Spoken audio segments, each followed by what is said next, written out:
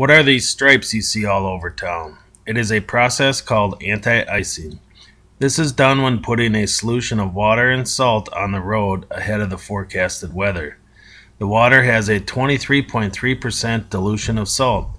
This combination of water and salt is called brine. After spraying the brine on the road, the water evaporates, leaving just the salt on the road.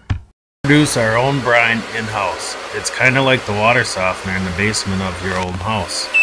We pour salt into the hopper and push water through it, and then it flows into the second hopper where it is mixed with straight water until we get the correct 23.3% salinity that it is called for. From there, we pump it through a series of hoses and valves into our storage tanks until it is needed. Let's get back to where all the lines come from. At St. Louis Park, we are always monitoring the weather. We use multiple resources for forecasts, including the National Weather Service. When the conditions are right, we will pre-treat the roads. Salt brine can be applied when the pavement temp is as low as 20 degrees. Even if the air temperature is at 10 degrees, the pavement temperature could be at 20 degrees, and this would allow us to pre-treat the roads. This is very important to monitor, as applying brine to the road in the wrong weather conditions could actually make the roads worse. We currently have a route that is just over 65 lane miles long.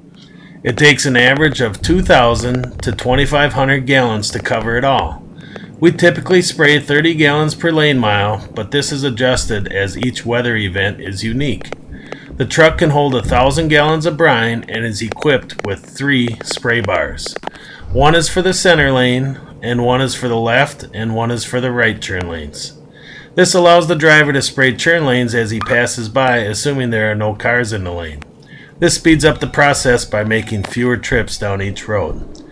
By pre-treating the road with salt brine, we accomplish a number of things. First, we can put down a product before the event, and that would give us the advantage.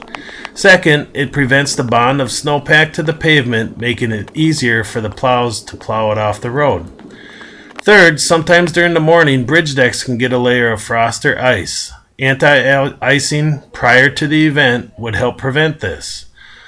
Also, during an event, we use less salt on the road because we pre-treated it prior to the event. Thank you for watching this video. I hope this helps you understand where the little white lines on the road come from and why they are there. Thank you.